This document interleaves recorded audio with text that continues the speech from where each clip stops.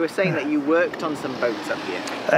Yeah, that was here behind us. That was after the war years. The Manx Beauty, the Manx Lass, and the Manx Fairy. They'd been away, and the Manx Lad had been away in war service, and the Manx Lad got hit a mine off Holyhead and sunk, and there was only the three came back, the Beauty, Fairy and the Lass, and they were up here. They lay for quite a while up here, and they were all painted grey, and they had a platform up forward for their machine gun, and I was only a young lad at the time, just started work. And I remember them, they were down working on them, doing them all back up for the fishing. And we were taking the gun platforms off them. Yeah, they were built up in Scotland, them three, before the war.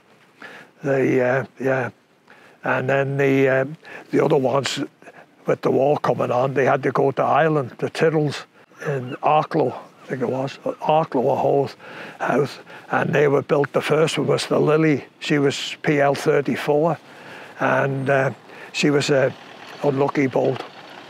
She ended up on the rocks up at the Isle of Arran, and there was a couple of men lost on her.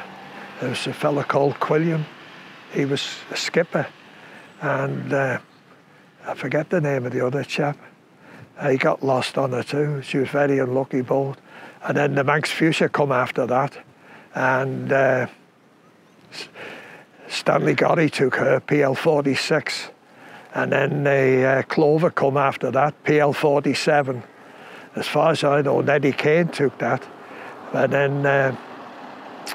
then the Manx Rose come after that.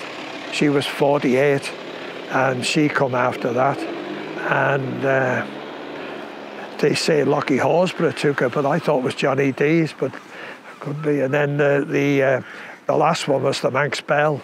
She was 6PL 62. There's a fella called Jimmy Quilliam took her. I used to go out a lot with that on the Manx Belle with Jimmy. He lived up Market Street. Real old Manx fisherman he was. Oh, he's a top man. Well, they all were. They were all real old Manx fishermen, you know. You could go down on them boats there, and they would just treat you like one of them, you know. Sit down at the table, what you wanting, young fella, and you'd get a big bulk of cheese or whatever you wanted. And they'd say you go out to herons with them at night, all night, out fishing.